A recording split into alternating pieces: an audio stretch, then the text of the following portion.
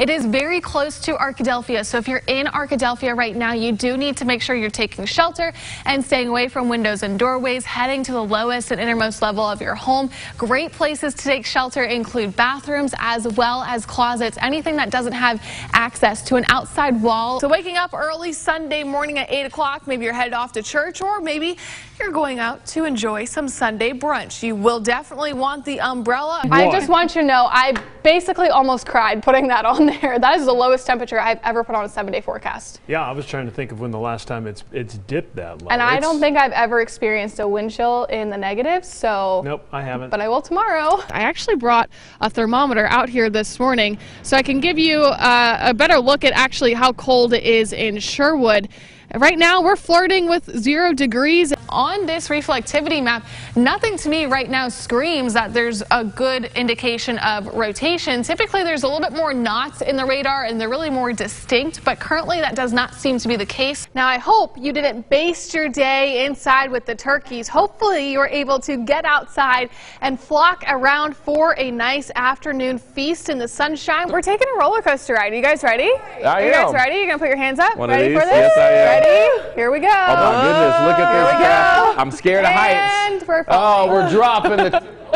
Notice we're not seeing any couplets at this time, but what you can notice, especially through western White County, now moving out of Faulkner County, just towards the east of Vilonia. Notice this green line here. That is very indicative of strong winds, typical straight line wind scenario in this area. Winds can cause just as much damage on their own as a straight line wind compared to a tornado. So you need to treat these severe thunderstorm warnings the way you would a tornado warning. The Gulf of Mexico has very warm waters as well as a low wind shear environment, and those two factors together could lead to some intensification of this system. I call it Sassy Sally, because once she gets in that Gulf, you just wait, she's going to pop an attitude very quickly. But there's going to be a dry layer in place early Monday morning that could actually cut off that moisture and cut off some of that snowfall formation. And a woman is in jail this morning after she was arrested by Pulaski County deputies in connection with a homicide. 20-year-old Brittany Garza has been charged with first-degree murder. As you're headed out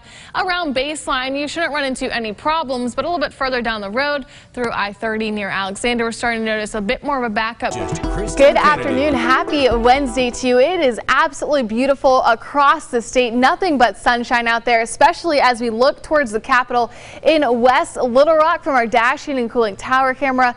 It is a beautiful day, and you know what? It doesn't only look good, it feels good. Our temperatures now in the 60s, up to 67 in Little Rock, with just a very light wind at less than 5 miles per hour. And it doesn't just feel good here, it feels good statewide. Even though temperatures are still in the upper 50s in northwest Arkansas, it's really not too bad. Down south in the low 70s, already at 74 in Pine Bluff and 70 in Camden. Now get this, we have a 5-star forecast for outdoor dining today, so take that lunch break, expend it some time outside, especially for dinner as well. It's going to be quite comfortable. Temperatures staying in the low 70s for both lunch and dinner. Enjoy the sunshine today. I highly encourage it because we will not see much sunshine in the forecast coming our way tomorrow. Instead, while our first storm system that brought showers and storms yesterday to the natural state pushes off towards the northeast, our second one that's going to bring rain to the state is now building in across North Texas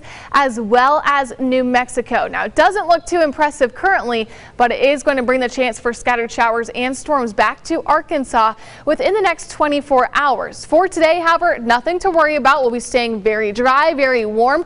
Warm front lifting off towards the north. That's also going to increase our moisture in the atmosphere. So by late tonight into very early tomorrow morning, not only are we going to start to see cloud cover building back in, but we're going to have scattered showers and storms moving in through west central Arkansas by around midnight, pushing into central Arkansas by 2 to 4 a.m.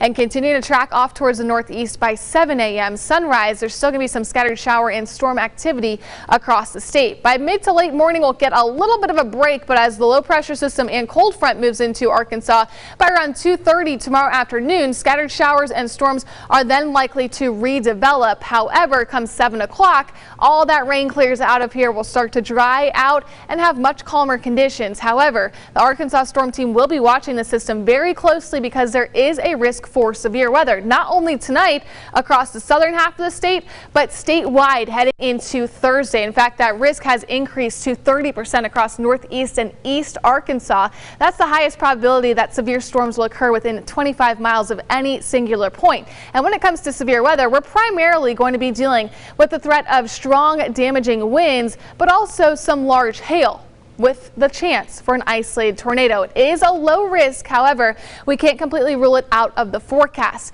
Flooding also does not look to be a major concern. However, it does look like we'll pick up anywhere from 1 to 2 inches of rain with this next storm system, again impacting us overnight tonight, lasting throughout the day on Thursday. After Thursday, though, the sunshine returns just in time for Friday to wrap up the work week. Temperatures back in the middle 70s.